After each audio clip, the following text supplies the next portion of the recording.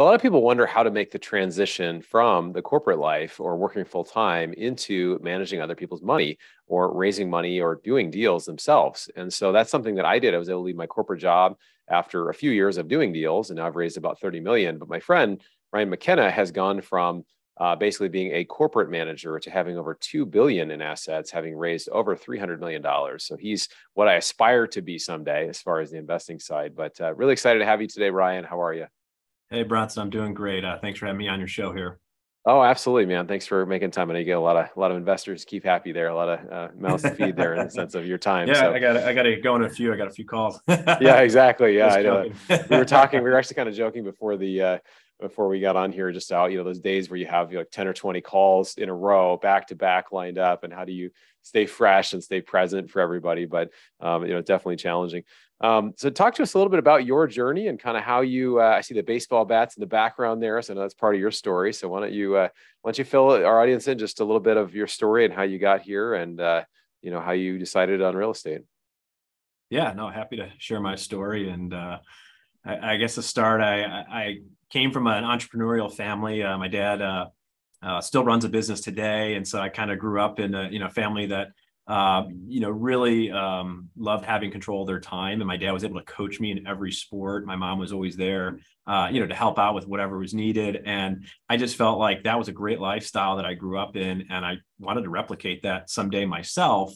And so I actually was able to get a scholarship to play baseball at Arizona State, which was my dream school. And, part of that was just, the work ethic, the discipline, but, having supportive, family that helped me get there. And so when I got to Arizona State, the next goal was to try to make it to the next level, which would be, professional and Major League Baseball.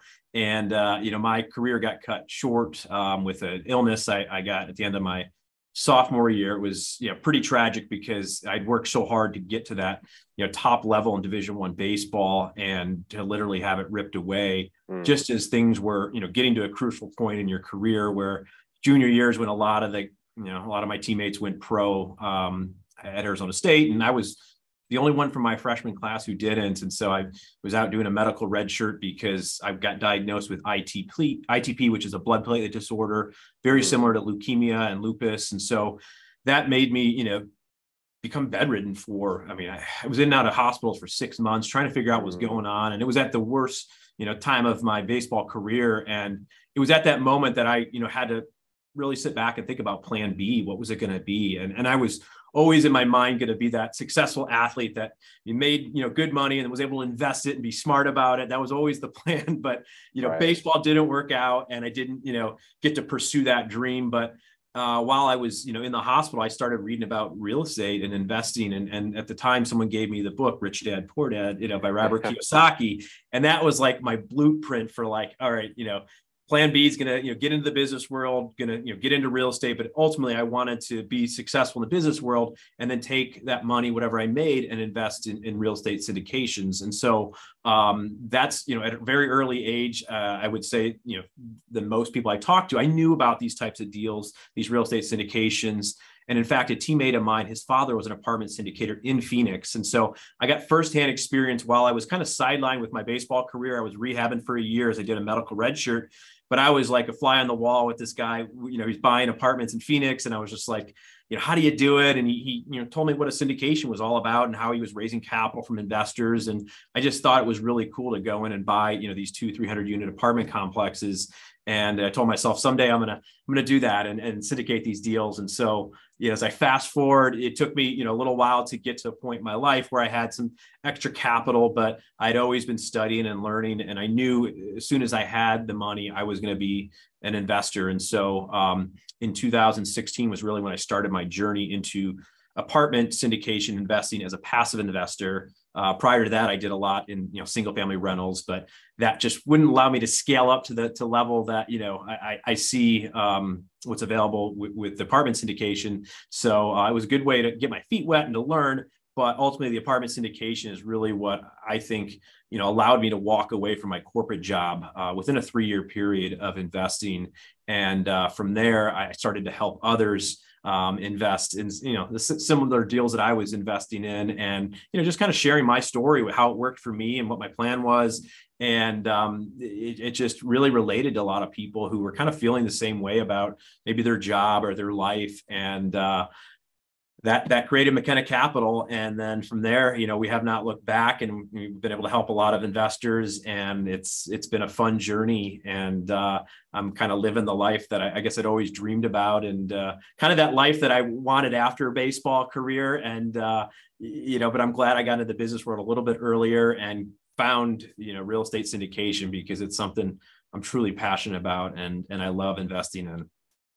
Yeah, that's awesome, man. Well, I love your story, and I can relate with that as well. I think for me, it was 3 years from the time I did my first deal in multifamily to where I left my corporate job, which was about a year ago. And you just, taken off and done well. And of course, you used all those experiences in your life and your network. And we were just talking before about how, you've just grown so much, and it just comes from treating people well and doing the right deals and really making sure that you're, really, and I look at you, I have a lot of respect for you, because you really take the time to work with investors, really take the time to listen to their goals and all the things that you're doing. So well done on growing your business, and as well as helping other people grow financial freedom, whether they're active or passive. Obviously, passive is a way people can replace their income also.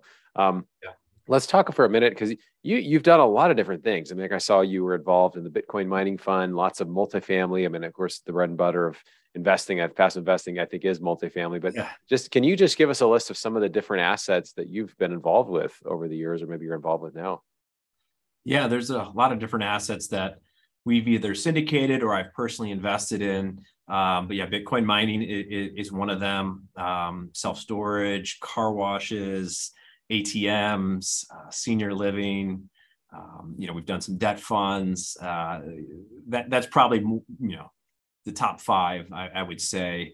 I've done some angel investing myself, but that's a much riskier investment, but that's something that a small percentage of my overall portfolio. But yeah, value add multifamily is our core, but the other alternatives, I see those as just ways to further diversify your portfolio. And they have a lot of the similar characteristics to multifamily, where there's the cash flow element that we all love as real estate investors. But there's also that appreciation or equity upside, and then the great tax benefits that come along with investing in real estate. So those are really, I think, more niche alternatives that people invest in, but I see a growing interest in that space, especially if an investor has already a good foundation of multifamily assets in their portfolio, and they want to just further diversify. Those are some other investment plays that one might consider. Yeah, that's great. No, I was going to ask you too. I know obviously if people want, some deal flow, they can obviously join your investor list, and I encourage everybody to, start a relationship with you, because you do have some great deals that come out. But just as an individual and as an investor, how do you expand into new asset classes? Like, let's say I'm a full-time passive investor. I want to be. How do I learn about things that, maybe I'm unfamiliar with, or how do I learn, particularly outside of, I think multifamily is kind of out there, everybody sees it, or if you hang out in the multifamily crowd, you'll see that. But how do you learn about senior living? How do you learn about these other types of things? Is it just through your network, or is it going to events, or what are ways people can kind of learn more about different types of assets? Yeah, I tend to study what others are doing and just stay connected. So I would say, myself personally, like, if there's something I'm researching or looking into, I try to, seek out who's the best in that space, or who's someone that's relatable to me, that's doing something that I, might want to do or replicate, or do, take the best kind of practices that they're doing so well at. And so I will tap into my network too, and see, maybe there's some of our investors who have invested with another syndicator in a different asset class, or maybe they're just familiar with it. They've invested in that space before. So I'm constantly talking to investors all day long. So I get a pretty good pulse on, what their interests are, and can run by, certain asset classes that I might be considering, and just get feedback instantaneously from them. And so it's this great kind of circle, because I feel like I'm in the middle of it. I'm just connected with a lot of different people, not only investors, but other operators, and then just always kind of just looking at what the latest investments are. I mean, there's definitely some emerging asset classes out there that I think are very attractive, but there's also the tried and true, just value add multifamily I keep going back to is just like the bread and butter of these investments. But, you can see different alternatives out there. And I think going to conferences is great. You can do a lot of research online, but, listening to different podcasts or reading certain blogs, I mean, that's just a great way to start and get a good foundation. And then I would say, go find out who the key players are in that space and get on their list, start reading their newsletters and just learn that way. And then, ultimately, I think if you do enough research, one of my things is that, I like to be active and, it's hard to time the market. So I think, a lot of this is just going out and at some point pulling the trigger and taking some action and investing. And that's how I learned. So I've tried different alternative investments and, if things go well and they end up, working out. And I feel like it might be a good investment for our investors. I would consider, maybe looking at what a syndication might look like in that asset class. But I usually go in first myself and just, do a test run and get to know the people involved and just see kind of what it's like. But, at the end of the day, it's kind of, there's a lot of different investments out there. It's all about, mitigating risk. And so that's something that's really big in my book, as far as, trying to figure out like what's worst case scenario and how do we, avoid that. And does this deal have, elements of it that would protect, myself or investors. And so, but I'm also, I have a certain threshold, a small percent of the portfolio that I know I could lose all my money in, but I could also, generate a 50 or 100x multiple on it. And so that's the trade-off. But if you've built a really good, solid foundation of cash flowing deals, you can have some of this play money that gets to be fun down the road where you can then take on additional risk for maybe more upside. But I would never start there. But I think if you can build a good, solid base, you get to take on a little bit more, calculated risks that might have some bigger upside that I think there is, an appetite for, for that from certain investors I see where maybe the cash flow is less important, but they want a bigger payout and they're willing to take on a little bit more risk for that. Yeah, that makes sense. Now, a lot of people, when they first start, it's just, Warren Buffett says his famous, rule number one is don't lose money. And rule number two of investing is don't forget about rule number one. But at some point, having 5 or 10% of your wealth, once you have, more than enough, that it has the potential to have a 5, 10, 100 times upside. I mean, it's huge because then it can give you, I actually know a guy that invested in an oil and gas deal recently, and he, put almost $1 million in it. And it was basically a 30 to 40x payout that he'll get over about a 10-year period. So it's huge, I mean, he's already wealthy anyway, but now he's thinking about, okay, how am I going to, put this into other things? Pretty nice. So let's talk a little bit about what's happening now in the market, right? Our favorite topic, and just a lot of interesting things. I think investors are concerned because they see interest rates rising. I think at the time of this recording, the Fed is talking about raising rates again significantly. What do you see happening? Are you seeing investor sentiment kind of get more concerned about investing in things? And we're seeing that a little bit on our side. But what are some things you're seeing, and what do you think investors should consider right now as far as what's happening? Yeah, I do see a little slowdown, kind of investor appetite just right now as they're being more cautious and kind of a wait and see mentality. But I've also seen for the right deal, if it comes along, they'll come out of the woodwork and invest in it. So yeah. I think right now the traditional solid deal is going to generate some good interest, but the opportunistic one that is a great deal in this environment, those are the ones I'd see be very attractive from an investor standpoint, where it's not your everyday, hey, we went through some sort of process and won the deal. It's, hey, we got this off-market opportunity, mom and pop investor, and there's some story to it that, that maybe the value or the cost basis that we're going with in this environment is just super attractive, and we're able to say get the deal with lower leverage, and the returns are really nice. Those are the types of scenarios I think that investors will gravitate towards. But the traditional kind of everyday kind of vanilla value add deal, those in this environment, I've seen investors kind of say, hey, that's nice, but I'll probably wait for a better one to come along. That's just kind of my read. But I've seen some of the other alternatives be a nice play. But at the end of the day, the value add multifamily just still keeps producing consistent results. So it is one of those that, it's always hard to time the market. I tell investors, it's like, no one's ever going to perfectly nail it. And I look at this as like, if you're in the market, your money's compounding over time, it's growing. And whether that's 8% or 10% or 12%, as long as you're not losing money, I mean, you're getting ahead. Right. And so, I think, with interest rates, we're waiting to see, is there going to be some sort of stabilization in the market, coming up? We went through a period where it was definitely a seller's market. We had exited a lot of properties and did very well. And then we saw it shift to, more of a buyer's market when interest rates started rising, and we weren't getting as many offers on some of the assets that we had up for sale. And then people were starting to negotiate and say, well, my cost of capital has gone up with higher interest rates. I need a better deal. And we were like, well, we don't necessarily, need to sell. We've got great cash flow. We'll just hold on to this until, there's a better economic period where we, would want to sell those assets. But then we would play the same card when we're buying. We would say, hey, our cost of capital's gone up. We need to get a better deal. But we weren't in this environment, saying we need to go out and find deals. It was, hey, if we come across great opportunities, we'll pursue them. And, because we didn't need to buy right now. We could just sit tight and just really, kind of hunker down on operations. But what we've seen right now is that, we've built great relationships in the marketplace with a lot of different brokers. And now they're coming to us saying, hey, so-and-so is willing to make a deal, or, they've made good money on this. They're willing to sell for, a slight discount. Are you interested? Those are the types of deals I see that become very attractive, because now we can underwrite it and make an offer that is very attractive, for this environment, and kind of cherry pick the best deals out there. But those don't come along every day. But I would say those types of deals are the ones we're seeing to be the most attractive in this environment. And, they just come up from time to time. And, so I do think at some point we'll get kind of back to maybe where we were for the last few years, but it's just going to take some time to, let the new expectations kind of set in with, what the deals are going to look like, what the returns are going to look like, and where buyers and sellers kind of can come together and, start to see more transactions happen, when that comes to be.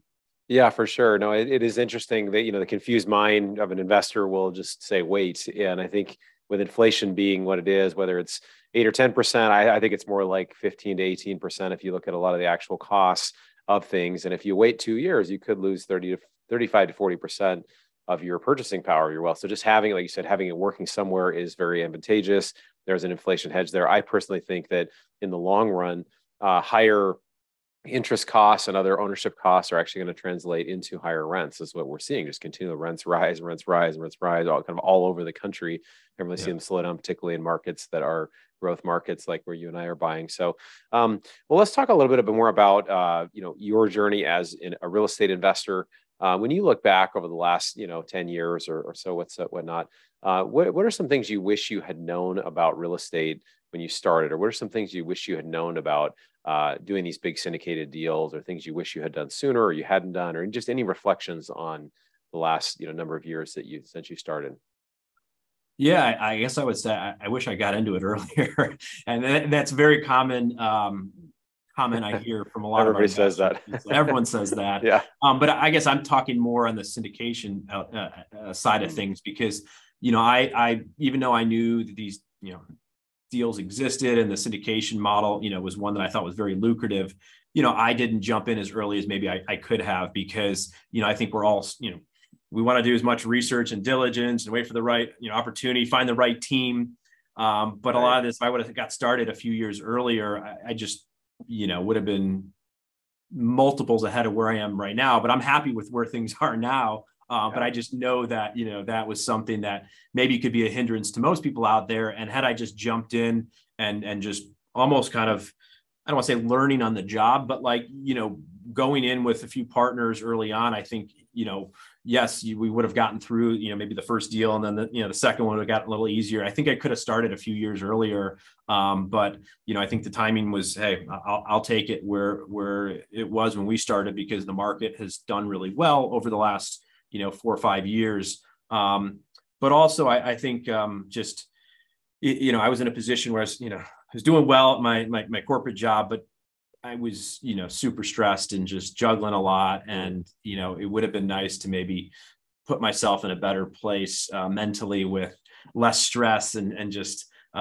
just flip the switch a few years earlier. So, I'm always, someone that's very, driven and always want to kind of do the best that I can. But I feel like, there's a cost to that. And so it would have been nice to get into real estate earlier, because there's still stress here, but it's different compared to like what I had in the corporate world. It was like I had to, not only my own stress, which I put, the most amount on myself, but, you had people above you that were, had a certain version of what, success looked like to them. And you always had to live up to their expectations. Whereas, when you're a full-time real estate investor and syndicator, it's like, you control your own destiny. You can slow things down if you want to. No one's telling me like, oh, you have to do a certain amount of deals or you have to invest a certain amount of money. And that's very liberating to have all that control. And, I don't stress about that. And, like I said, we were talking earlier, like I wouldn't mind if it slowed down a little bit right now anyways. And like, that would never happen in the corporate world. They'd be like, go find another job, and it was just like,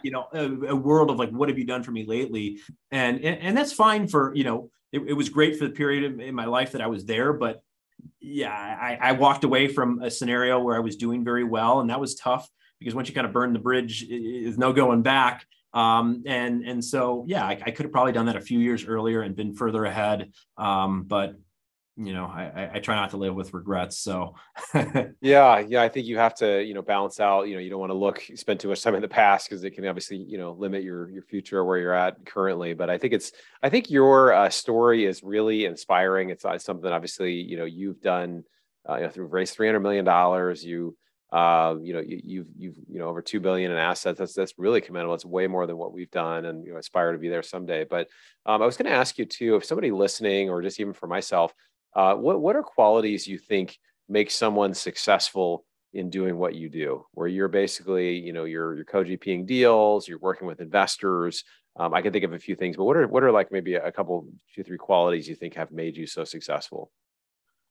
I think I'm able to be myself, very natural. I think there's an element of trust that I believe investors feel, right from the get-go. And I try to be very genuine, because this is something, when I share what I'm doing, like this is what I personally am doing and I absolutely love it. It's not like I'm selling something, because at the end of the day, like that's not the approach. It's like, hey, I've got a great opportunity. Like, do you want to be part of it? I always take the approach of like, I hope if you came across a great opportunity, you'd think highly enough of myself that you would give me a call and say, hey, Ryan, you got to check this out. And that's all it is. And I feel like, we just built this kind of, I don't want to say a following, but like a lot of like-minded people who are like, yeah, this is cool. We're doing this together. And the syndication to me is like this, it's a teamwork, approach, which I love, being a, former athlete. And so I think it's the relationship building. I think we've gotten really good at like, not only like with just working with investors and just being, a good partner, but like,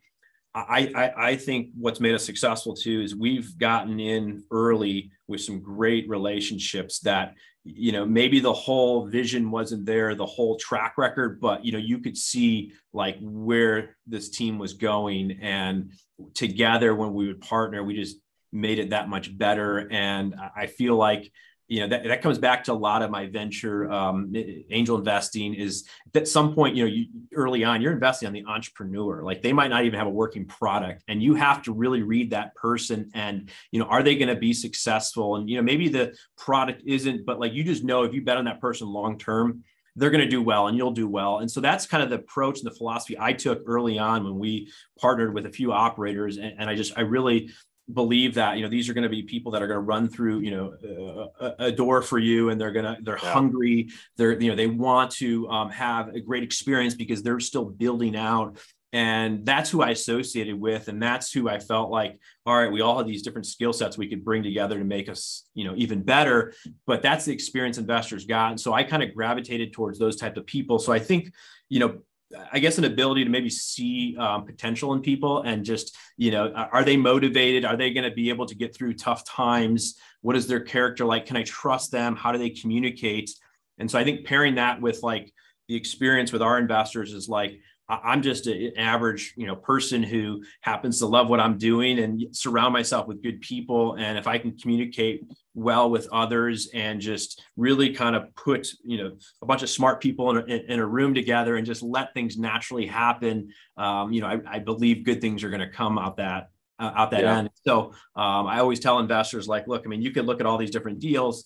Eventually the numbers start to look the same from one to the next. And the part that's most important, in my opinion, it's the people behind the numbers. And if you can get that part right, if you can find a team that you're really comfortable with, that you believe in, and you ride with them, long term, I think you're going to end up, in a very good place and be very happy. So I guess, just the relationships and trust factor is super important. And I think that's something that, to me, I just feel like it's come natural. I tell people, like, I feel like I was born to do this. I didn't even know it existed, but it's something I truly love, and I'm so passionate about it. And so I think investors kind of feel that when we're talking, and it just resonates with them as far as the story and kind of what I'm trying to achieve and build. And so I think that's probably, and that's what investors have told me as well too. So I'm kind of sharing, what I think, but also some feedback I've gotten over the years as well. Yeah, that's great. I mean, I think obviously it's a good fit for you. A lot of people don't like sitting on, 10 phone calls a day with investors, like you're saying, and same with me. I love, that's like my favorite part of what we do, is being able to talk with investors. And I think people generally have a good sense of how to evaluate somebody. And if there's somebody who seems like kind of what you see is what you get, and they're well-spoken and is what we're doing. And I think, you build trust through even delivering bad news sometimes when things don't go according to plan and something, and being able to do that. And then I know over time that it's amazing, the referrals, they just start to scale on it one upon another as you start to have performance, things perform well, and you have, home runs and things like that, which are really great. So I really appreciate you sharing that. I know some people are going to really take a lot out of that, because a lot of people wonder. I've actually really thought about creating something for sales professionals that want to raise money for real estate, right? Because I think there's a lot of transferable skills that people have to be able to, manage accounts or work with, businesses, and then to be able to kind of bring that to this space and obviously create value for people in a high trust way. So I do like that, it's not like we're not out there hunting for business, or, go to like, try to, the hunter mentality is like, oh, get the sale, whatever it takes. And nobody wants to be sold, right? It's this idea of a farmer where you're out creating value and creating content and creating, value in the marketplace. And then people are really drawn to that. So, I see you creating a lot of value for a lot of people. I just really wanted to thank you for coming on today, Ryan. I just have so much respect for you and for your business, for what you're doing, how you're really impacting the investment world, as well as your investors, and just really, obviously, your track record really shows it. So I encourage everybody to connect with you. But how can people connect with you and reach out to you if they want to learn more about what you're doing?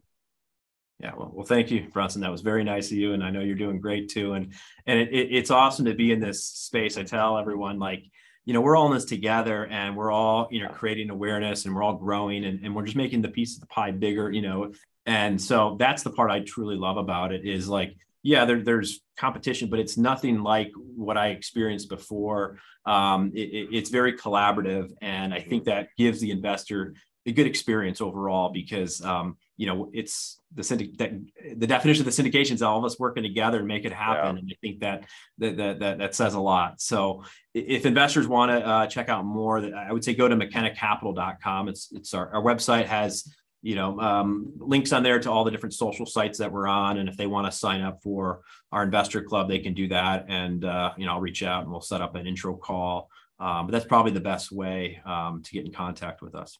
Awesome, man. Thanks. Well, I appreciate what you shared too. I think, people can look at it like it's a competitive thing or whatever, but I think, the pie does get bigger as we work together, but it also, it's just amazing, 99% of probably 98% of people that could be doing syndications are not, because they even never heard of it, or they're just in Wall Street products. There's so much money in Wall Street. So really our big competition is really against Wall Street. So if we can unite together and help educate the community in the world, it really helps a lot of people. So Ryan, we appreciate you so much for being here, and to our listeners, excited to have each of you here.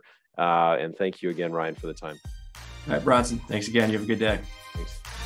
All right, so Ryan McKenna has done some amazing stuff, lived quite a life, and even his stuff he went through, his health issue, that kind of led him to really clarify his purpose, which really actually worked for me as well. It wasn't a health issue, it was another personal crisis in my life.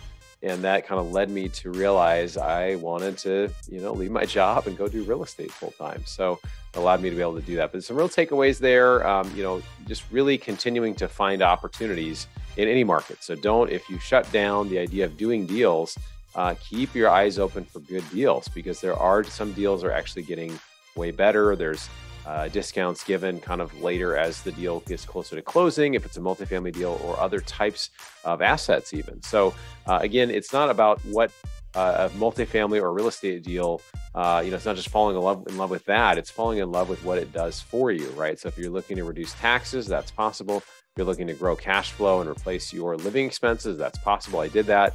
And then a little over a year ago, I was able to leave my job, having covered my living expenses with real estate income, which is awesome. So anyway, I hope you got something out of this. If you haven't joined our investment club, encourage you to go to bronsonequity.com/join. We'll start a relationship with you, be able to share some of these awesome deals with you. We're doing deals in multifamily. We're doing deals in the ATM space as well, which are just really unique. But you're not hearing about them if you're not on our deal club or on our deal list. So check that out. Please also hit the like button if you're on YouTube, or if you're listening to this, please do consider writing a review. When you write a review, it actually allows others to be able to find this content. So if you're getting value out of this, please, make a comment, subscribe, and write a review. That would so help, especially on iTunes. If you could write a review on iTunes, that would help get this in front of other people. But thanks for taking the time to educate yourself. It's truly how we get better, how we learn, how we grow, we help each other. And we look forward to seeing you on the next episode of Mailbox Money. You've been listening to the Mailbox Money Podcast. For more free resources, articles, and videos, go to bronsonequity.com. There you can download your copy of the special report, The Single Best Investment Strategy During and After a Pandemic. None of the information shared here is an offer to buy a specific investment, and this is for educational purposes only. Consult your financial, legal, and tax professionals and use your own common sense before making any investment decisions.